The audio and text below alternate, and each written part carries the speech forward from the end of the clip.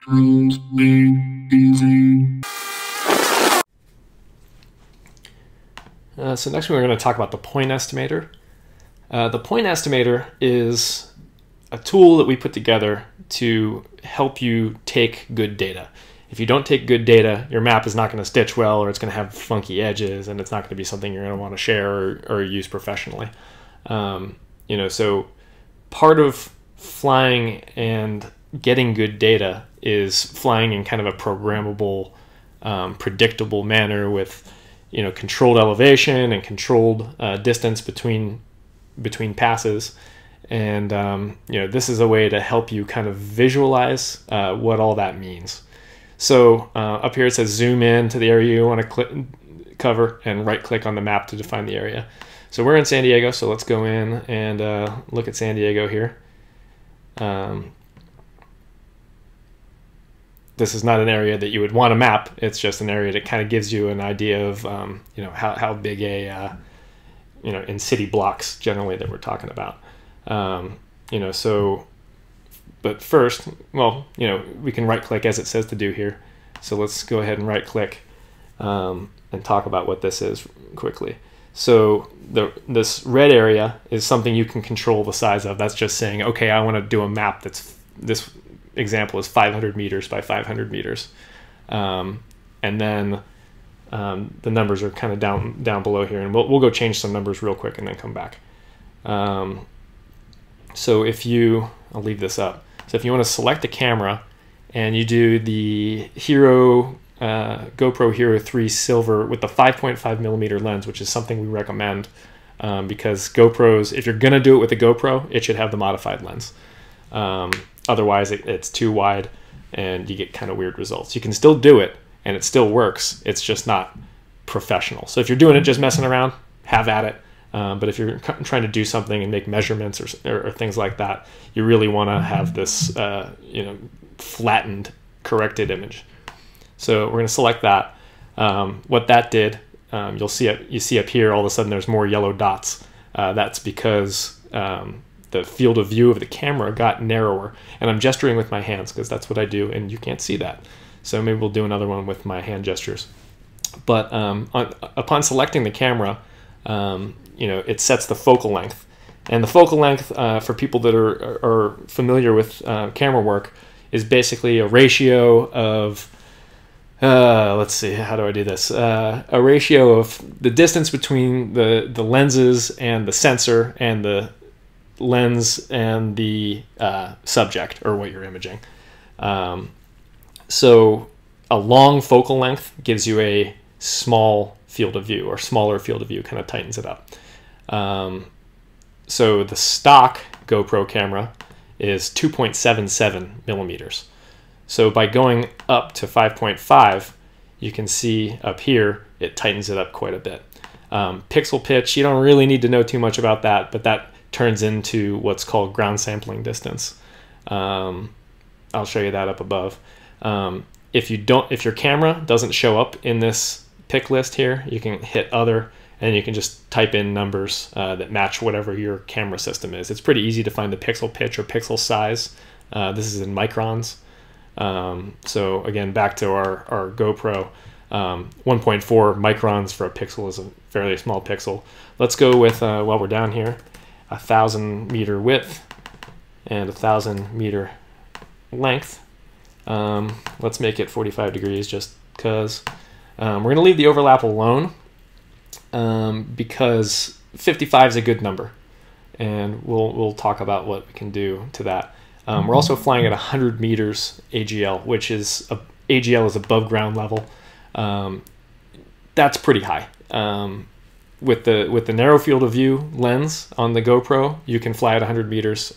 You cannot fly at 100 meters with a standard GoPro lens. It's just too wide and it gets funky. This is for planning how much time it's going to take to do the flight. 12 meters per second is kind of the peak speed you can hit with a DJI Phantom, which is what we fly with a lot.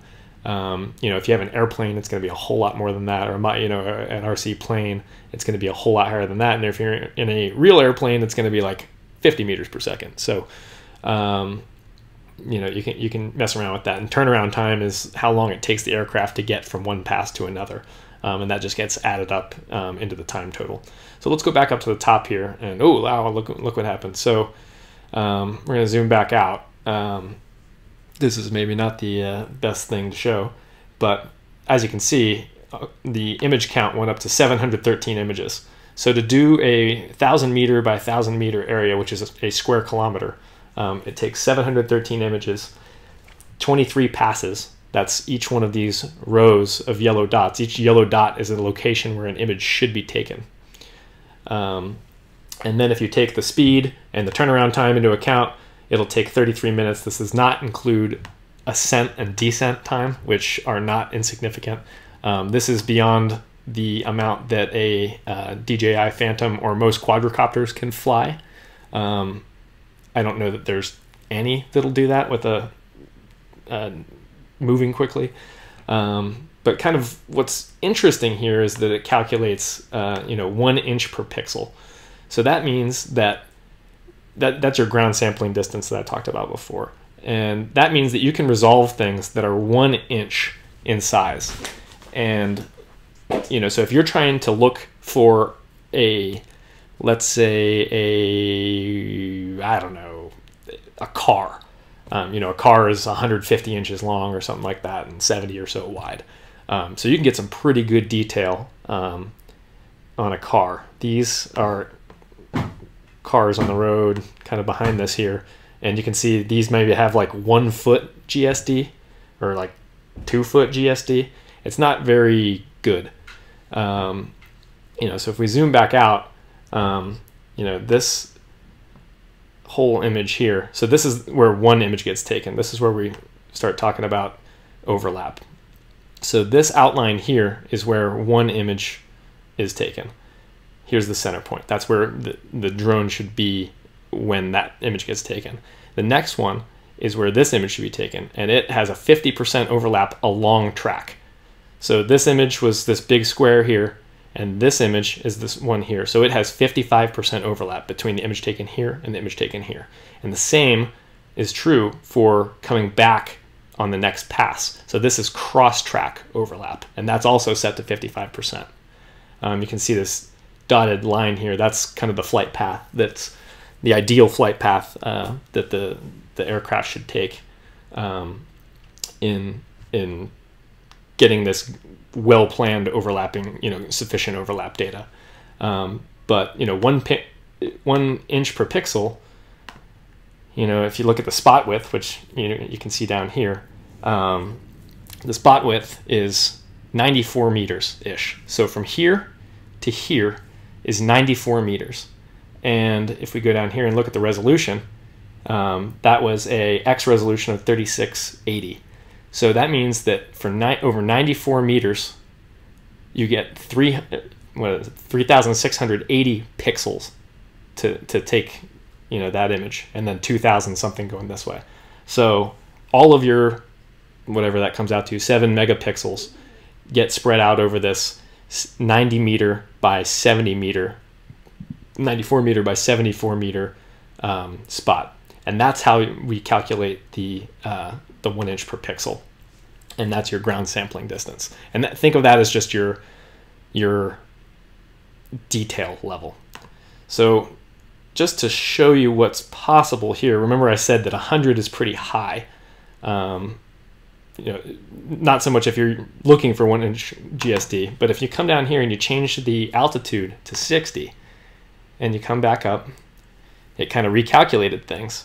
And now the spot width is 56 meters by 42 meters, and your GSD is 0.6 inches per pixel. So now, instead of 1 inch per pixel, you can resolve things that are basically half the size, and you get more pixels on target. So that car before that we got 150 pixels along its length and 70 across its width, we're now getting 300 by 140. So a lot more data, a lot more data samples. Pixels on target is basically the name of the game, as far as calculating this. But what we didn't talk about here was points. So now you're talking about doing a square kilometer at 0.6 inches per pixel, which is kind of ridiculous. That's 20 gigapixels. Can we do it? Yeah, we can do it. Can you take that data in one shot? Probably not. 58 minutes. I don't think there's a whole lot other than gas-powered airplanes and helicopters and things like that that can take that much data in one run. This is 4, maybe 5 flights with a Phantom, probably 4. This is 2 flights maybe with a big plane, or with a larger RC plane or something like that. But that's not going to be one shot. So we can go back to, so the number of passes went up to 39. So if we look at this is ridiculous. That's a lot of points. So while that's kind of not reasonable, let's come back down here and put this back up to 100 meters. And you can mess with the speed to make it go faster, but if the max speed of your aircraft is 12 meters per second, don't put in 25 meters per second in there just to make the time go down, because if you do that, you're going to run out of battery, you're not going to be able to finish it, and it's just not going to work. So 713, can you do that? Not in one battery. This is probably a 2 battery mission, but it's good to know that you can get 1-inch GSD in probably 2 batteries. 2 batteries worth of flying on one of our mapping kits of the DJI Phantom 2. The other thing, this is an important thing to talk about in the point estimator, is how many seconds per image. So this is assuming, laying it out this way assumes that you can, let me get this out of the way. Doing it this way assumes that you can tell your camera to tell it when to take a picture. So if you can set it to take a picture every 2.5 seconds, you want to set your camera, the tooltip over here says you want to set your camera to take pictures at least that fast. So if you can set it to take it at 2.5, you're good. You're going to take slightly more than 713 images, but you're going to get slightly higher overlap along track, and that's good. If you don't have that kind of granularity in setting how fast your camera takes pictures, you can do a couple things. You can fudge the overlap a little bit. You can change the speed. You can fly slower or faster. You can change the altitude. So that's why this is kind of so complicated that we have to do it in a point system, and we can't give an answer as to how many points does it take to do an acre, because it doesn't work that way. So let's try to get this number down to 2, because I know on a GoPro you can set it to take a picture every 2 seconds. So if we want to take pictures slower, that means that we either want to fly slower or fly higher? I don't know. So let's go down. It's always kind of like a weird thing. So let's knock this down to 10 meters per second. And so it went to 3 seconds. So I guess we needed to speed it up to get it to 2 seconds. But a lot of times you can't speed it up. You can't fly 15 meters per second.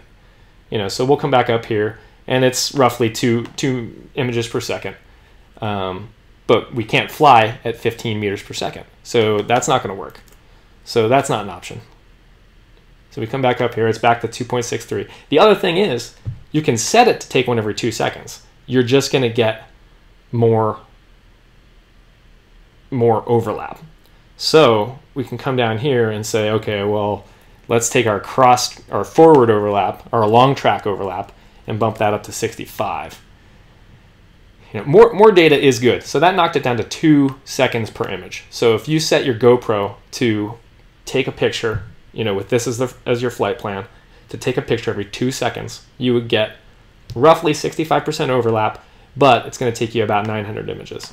So, this is where this tool's useful, because you can kind of see how changing one number is going to affect.